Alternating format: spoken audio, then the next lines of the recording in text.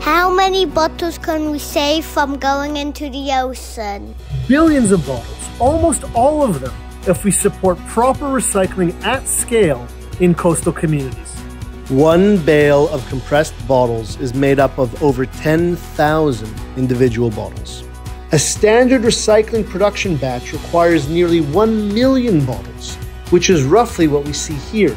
All these bottles would stay on coastlines and go into the ocean if people weren't paid to collect them. By choosing products in recycled packaging, you're supporting jobs in coastal communities and stopping plastic from going into the ocean.